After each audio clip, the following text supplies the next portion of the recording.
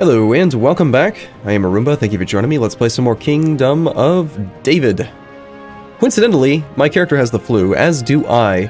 I, however, do not have fever or headaches and chills. I just have a very, very snot-filled nose and a deep voice. So, we're gonna keep playing though, because I haven't played CK2 in a day or two. I've kind of really been under the weather and haven't really done anything. I missed my stream the other day, and I just want to play anyway. So, anyway, let's see how we're doing. We are Duke Phineas of Phineas and Ferb of House Semyon. Actually, no, excuse me, we're House Gideon, but the ducal title we have is Semyon. So, we recently swore fealty to this man, our liege, King Odagosh. Odagosh, oh my gosh, he says. He's a celibate, zealous man, so he doesn't like us too much. We have negative 34 opinion right now. We have improved relations just once. He thinks we're an infidel. We're a faction member, which also affects his opinion of us, and we're very unlikely to get any support to murder this man. However, he is 51, so hopefully he'll, you know, kick the bucket sometime soon. We've recently taken the carousing focus because I'm going to try to basically get everybody sloshed and tell some good jokes and hopefully make them appreciate our sense of humor. Or get them all infected with the flu and then make them die. That could be cool too. Let's go ahead and play on like speed 3 or so while we get our bearings straight. We're still feudal. We're still Jewish. We are, of the two, I think we're still like the two living... No, our sun's not landed. We're literally, I think, if I remember correctly, the only Jew. The only Jew in the whole map, or the whole damn map that has any land. Let's just confirm that that's true, because it's a big deal. So size. Jewish. Size of Jewish is 2. And when it says 2, what it's talking about is the number of actual, like, county-level holdings that are held by Jews. And since we have 2 counties, that's why it's showing 2. We're the only Jew. Yes. Now, hopefully that means we get thousands of ducats when people get, you know, borrow from us, but that's not actually how it works. Where the money comes from, nobody knows. These days of revelry are an excellent escape. So many laughs and so many intense conversations in such a short time. It brings you closer to your companions and feels like good friends already. You're my best friend, Mayor Mengesha. Are you gonna be my friend? Yes, he is. Sweet. Very nice. So that means that we don't have to put him on the council anymore. Basically. Hey, Mayor Mengesha, thank you for becoming my friend. You're fired. I mean, basically, even if he's a powerful vassal, it's kind of ironic, actually, that he's even considered that. He makes, like, no money at all. He's the mayor of Tinginya. So, his city here has a grand levy of, like, 100 men, and he's considered to be, quote-unquote, powerful. Anyway, he loves us so much that we can actually fire him, is my point, and we can maybe try to get somebody else who's a little bit better. He is our chancellor, though, and he's actually pretty good at the job. I don't think there's anyone who's better. Oh, never mind. I was hoping that it was like our steward. We want to become friends with our steward because we could definitely replace him with someone who's significantly better. For now, though, we're just basically going to have to bide our time and wait and see what happens. Our liege has declared a holy war. The time for carousing is over. We've gained 20 prestige. We've gained the trait, or the temporary modifier, carouser, +1 diplomacy. Nice, we're up to +15. And there was something else at the bottom, but I failed to read it because I'm a noob. So, let's see. Our liege is still only at war with this thing down here. My liege, the people of Medina have progressed beyond our own technological level. Thank you. Good and awesome. Okay, so the Muslims here do have some decadence to work on. Let's go up to speed 4 because, well, partially I'm just keeping the game paused, but also there's some other stuff there. We have negative prestige. We're doing okay-ish on money. We make a grand total of 26 ducats a year, of which we end up giving our liege 3. Actually, sorry, we net 26 after having paid our liege the 3. Rabbi Fethi approaches you. My liege, I have a great idea for a monument, something to raise our cultural status and make the people notice what a great ruler you are. I would require some gold and your patience, and the work would take a year to complete. Well, he is our steward. His opinion of us isn't really that important. I mean, if we look at the levy, I'm trying to min-max things here that really don't matter, right? This guy is Rabbi Fethi. He could provide you with at most 36 troops. Of this, you are able to raise 8 due to crown law setting the minimum to 20%. So he could provide us with at most 36. I've forgotten these days how that math actually works out, really. But in order to get the maximum levy you can get, you do need 100 opinion. And you have to take a look at like the laws. The vassal, okay, so he's a mayor. The burghers provide us with a minimum of 30% and a maximum of 50%. So, yeah, Maximum levy minus 50%. I could have sworn at one point I knew exactly how to calculate it, and now I feel like I'm just, like... He owns 96. If the Crown Law is setting the maximum to negative 50%, meaning half of the troops should be raisable, how do we go from 96 down to 36? 36 out of 96 is 37.5%, not 50%. How did we get there? I think the same thing's happened to me before where I've gotten confused by it, and I think it's because of the whole change to like liege levy mechanics. Basically, in general, you need more... Opinion's good, so we might as well just go ahead and spend the money. Whatever. We'll see what he builds. His opinion of us is kind of important. When we're really small like this, and we have no actual nobles. We're the only noble, right? Everyone below us is a church or a burgher. So these are the only two we should even consider changing. Do we want to try to get more money so we can upgrade our own holdings, or do we want to try to get more levy? I think long term, we might be better off going for the levy, because then they'll have more money, which means that they'll upgrade their buildings more. And that seems okay. I mean, it's the same overall amount of money is going to be made, whether we're taxing it or we are not. Then again, just being able to build up our own personal holdings first, and then giving them the money eventually in the future is probably going to be a better option. It's not a huge swing in overall money, but, you know, we're currently earning 30%. We could earn 35%. That's like a 16% raise on our taxes. So take 9.4 divided by 30. There's 35. We have to like 10.96 ducats. So there's like a ducat a year, basically. That's pretty weak, if you think about it. Is it even worth dicking with? Probably not. Might even be better just to do the churches, come to think of it, because this next movement here takes them from 30 to 40. Yeah, I mean, I would probably go for that. Alright. That should update probably next month, be my guess. So how's our liege doing? You have recovered well from the flu. I feel better. Oh, well, thank you, game. Could I please stop sniffling in real life now? That is the real brub. Please, please, pretty please. I wish it was that easy. If I could just, you know, hire a court physician and have him take care of it for me. It'd be wonderful. I want to celebrate Passover. Let's do it in July. The monument he has... It's already been a year. My God. The statue is unveiled, and it's just a bigger version of Rabbi Fethi, only slightly better looking than the real Rabbi Fethi. I don't know about this. He gains 200 prestige, and my opinion of him goes down by 10 because I'm very disappointed. Great. Or tear it down. He will be put in his place. We can become rivals now with our steward. Well, that was not exactly what I was hoping for. I wanted to be friends with you, man. You crazy bastard. Fine, I don't really know about this. Alright, so we are now making 12.1 ducats in church tax. That is going to... I think that does. Does that actually affect their opinion of us? They don't like the new obligation law. I think they dislike it in general, unless you're moving towards the center.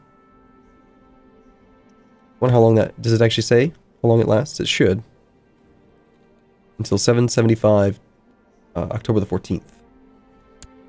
775. So for 5 years, they're going to be a little bit upset that we've changed the laws slightly. We have an unmarried heir. He just turned 16. I did not get a pop-up about him turning older. I'm guessing because I wasn't the educator, be my guess. Anyway, he's got a rash. Itching and causing pain. Yuck. There are none women available for him in the marriage finding tool. Sweet. You know what we're gonna have to do is probably gonna have to present a debutante. Just, you know, create a woman. We could try, like ask our liege, like, hey liege, do you have any women? I want to marry my son to a woman, but it's not gonna give us any. So yeah, we have to present debutantes. We have to bring Judaism to the forefront. Niala has arrived. Ooh, she's a bit arbitrary, but oh, and Chase, that's no good. Her stats are god-awful. 0 stewardship, no. Should we get rid of her? Yeah, why not? I think that what that does... Here, if I go back... Yeah, vanish without a trace. It's just... It didn't say you were going to murder her. A horny, gregarious woman. That's more my style. Well, more my son's style, I suppose. Yeah, go ahead. Unfortunately, our son's going to lose a bunch of prestige now, too, for having married a lowborn, but hey, you know what? Judaism's got to start somewhere. My young wife has taken a passion for romantic poetry. She keeps reading any sort of poetry she can get a hold of. Get her more to read. For 10 ducats, we can make her more fertile. She will also become lustful. It's some seriously good poetry, let me tell you. And her interests are encouraged. Her opinion of us changes by 3. Not 30, not like any kind of real number. No, 3. Wow. That's not very much. I mean, she's already preggers, but yeah, sure. 3 whole opinion. Woman, I expect you to not murder me, by the way. Let's give her some money to go down and spend stuff on baubles at the marketplace. It's a waste of money, but I don't know, from a roleplay perspective, I just like the idea that our woman likes us at least a little bit above 0. Would be nice. We have a new son named Sisse. Very well. Let's see, our firstborn actually does have a martial education. And I usually do err on the side of martial, and especially when you're very weak, it's important that you're strong enough that you can protect yourself, but also when you're a vassal, it's a little bit different. The stewardship style focus, or the intrigue style focus, can be better. Although these are interesting, this is like white, green, red, and blue, which lead to those other ones. How exactly do we get a good intrigue education? Common trait outcomes for this focus are playful and indolent. Alright, let's see which traits we want for... We want to make an intriguing character. Those are not good for intrigue. Deceitful can be good. Lunatic could be fun. So this one's not horrible. Humble, Shy, and Craven are all god-awful. Those are all bad. Nope. Zealous, Erudite, and Frail are all not interesting. These are pretty likely just to be stewardship related. Shrewd, cynical, or sympathies for other religions. Patient, greedy, paranoid. Paranoid can be good for a spy master. Brooding. Haughty. Proud, arbitrary, cruel. I'm thinking maybe this one. The, no, that's not right. The, either the etiquette for playful. Try to become gregarious or deceitful. Possibly lunatic for funsies. Or I suppose we could go for the curious one. Shrewd, cynical, sympathies for other religion. But the learning doesn't really appeal to me very much at all. Yeah, let's go for etiquette. Now we do have title loss and succession because the crown law, or the actual inheritance law in our duchy, is currently set to Gavelkind. We're nowhere near our domain limit, so we might as well just change over to a different type if we can. We could do elective. Try to vote for the people that we like. It's an option. Let's make our son into a marshal so that he gets some stuff. Commander of Semyon plus 1 prestige each month. That's not bad. That'll help offset some of the penalties here. We could try to make him assemble into a mercenary company. We would have far less overall stuff. Levy. But let's be realistic. Our levy's pretty damn not useful at the moment. I am looking for honorable titles. I would like to give an honorable title to him as well, but we don't have any available right now. So as soon as one becomes available, we'll give it to our son. Let's see, if we were to assemble a mercenary company, it's 50 gold, brings together a band of soldiers and starts to look for employment. Let's just see, like, how crappy would this make our country? We already have owner martial skill minus 45%. Our levy is 157 and 258. I mean, it's not good. We can raise like a grand total of 400 some men. Like, we're gonna die the second anyone actually tries to attack us. For crying out loud, the garrison is stronger than the levy. It's so bad. Ugh. I'm gonna do it. Let's go for it. I think as a vassal, it makes sense. It can make sense to assemble a mercenary company. I've tried it once, I think it was in the past, and it went okay. I immediately disbanded it because it ended up becoming not good. But for 50 gold, we lose 50 gold. He brings together a band of soldiers and starts to look for employment. Alright, so that also unappointed him as a commander, unfortunately. I didn't realize that was going to happen. Do you gain prestige for being a... No, you don't. You don't gain any prestige anymore. As the captain of the Semyon band, the Jews go marching one by one. Hurrah. Alright, so if we look at the mercenaries list now, we should be able to find him. Gideon of the Semyon band. He's got 100 total troops. That's rather pathetic, son. Okay. We've lost 30% levy, 10% max manpower, and 10% manpower growth.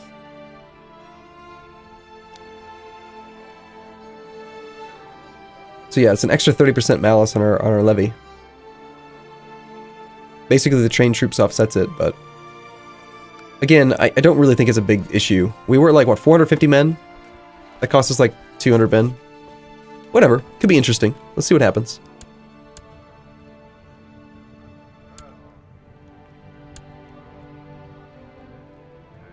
Okay.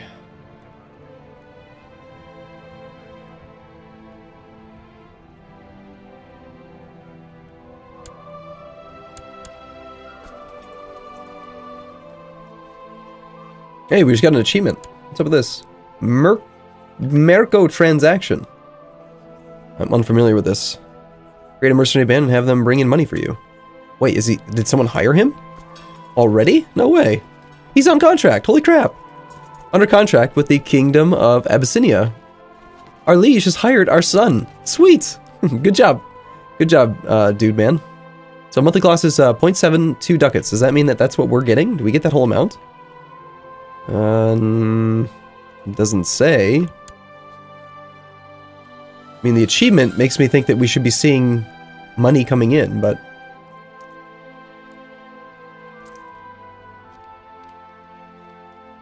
Oh, there it is. Now it's showing up. Mercenaries hired. Gideon, 1.3 ducats per year. Great, so it's only going to take you like 50 years of being on contract to pay back the 50 ducats I spent. Sweet. That's great. Good job, my boy. Wow. Hopefully he's like earning some experience or something. Some prestige and stuff. He's got no personal income at all. Wait, let's go find him. Let's go see what it's doing. What he's up to. He's up to 102 men. Nice. Let's see. Go to location. Leading troops in Axum. So we have the army of Gideon, Abyssinia. 1,217 troops out of 1,433. So it looks like he's hired that itty-bitty tiny little mercenary company and he's merged it in with his own personal levy. We can see here in his numbers that he's got hired 101. Yep. Cool. It all sounded as another of Mayor Mangesha's paranoid delusions, but I had to agree when he invited me for dinner that the food had an odd taste and a rather strange, lingering aftertaste. Someone might be trying to poison Mayor Mangesha. Do we want to try to become friends even more with our friends? Or, I feel fine, the food tastes funny, but it's not poisoned. Give me some coins and I'll have this figured out in no time. Alright, sure, let's see what he does. How many monies do you have? Give me 57 ducats. Mission so far has been a success. That's like 3 times in a row he's made our liege like us a little bit better. Plus 60. It was a fine bluff, telling Mayor Mangesha I needed expensive equipment to determine if the food was poisoned or not. As soon as I had tasted the stew, I knew the strange taste was from rancid meat poorly covered up with enough spices to water your eyes. Mayor Mangesha tried to decide if he wanted to take a risk of being poisoned or not, if it was worth paying what I deemed a fair cost. A 4.2 ducat. Everything's so small at our level right now.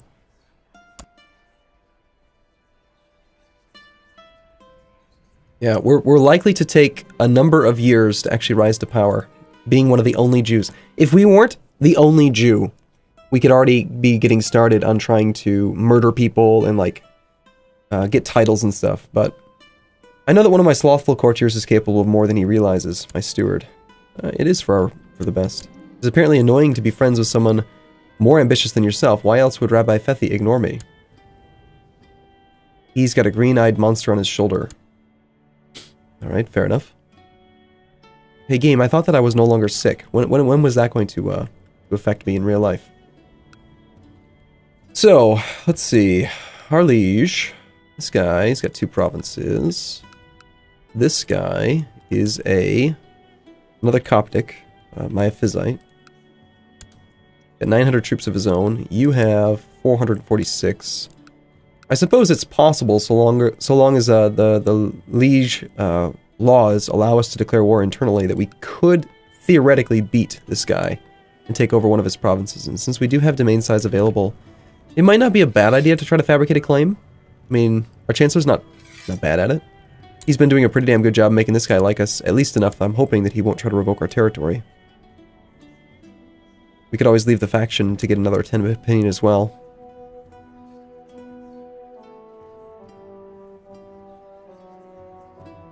My opinion of my liege is apparently very, very low. I dislike new obligation law. Uncontrolled vassal wars is something I like. I want to be on the council, but it doesn't like me enough.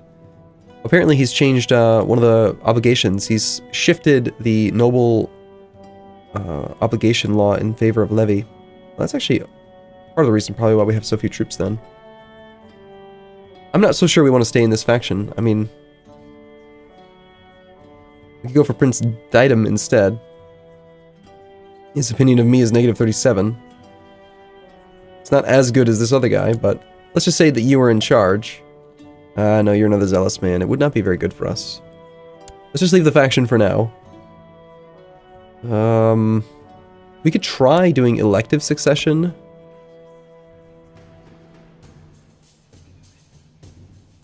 I don't really want to raise council power, because eventually I'm expecting that we're going to become the king, so it's just kind of working against myself. Let's see if anyone wants to join these factions. If we could get someone else to support us, it could help out.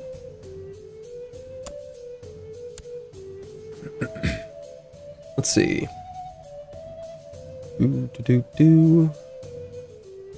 I had a thought. I was going to do something, and now I've forgotten completely what it was. Oh, I wanted to check what the council laws are right now. It's completely abolished in the duchy, and in the kingdom, it is completely abolished as well. Yeah, I don't think we want increased council power. Let's just keep it abolished. It'll make things a lot simpler. Probably, unless we can't rise to power, in which case that would suck a lot. But we'll see. All right, I'm gonna take a break here. I'll see you again in the next episode. Thank you as always for watching. I'll see you soon.